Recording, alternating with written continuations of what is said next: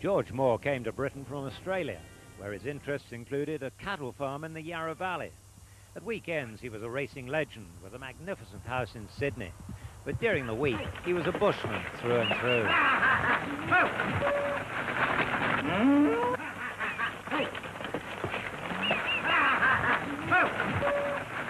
His impact on British racing was explosive. Within weeks, he'd won the 2,000 guineas on Royal Palace.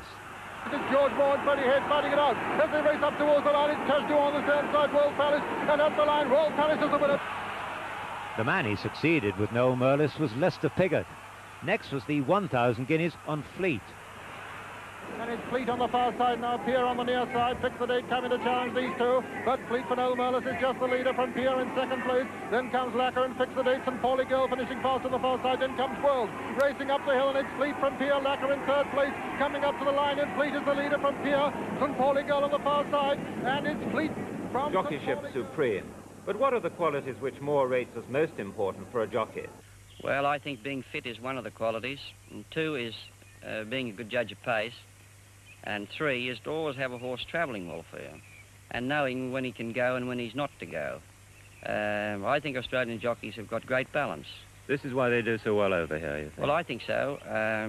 I think that they learn to ride differently to here, plus they have more experience in the morning, and I think they get a horse very well balanced. Do you have any pre-race nerves at all? Well, not so much racing, but I've been on horses all my life, and I've known the pitfalls since I was very young, because I had plenty of busters and plenty of falls. So, I mean, as far as nerve goes, I think it's a bit about mind over matter. And if you let yourself think about it, you'll probably get frightened. But you've got to just think to yourself, well, I'm here, and what can I do about it? Anything I can do is to keep out of trouble and not fall off. A lot of people are very impressed by the way you switch your whip from one hand to another. Will you show us how you do this? Yes, well, as I was explaining to you, I'm holding the reins and I'm riding, say, right-handed. Well, I come up and I cross the reins over with this hand and take the whip off, or upside this way with my other hand, so that I don't lose, I don't have to put it down and then change holds and then take it through. The usual way is to pull it through. Well, I've never done it that way, and in fact, in Australia, I wouldn't pull the whip through very much there at all. They've made you second favourite for the Jockeys Championship. Are you going to go for this?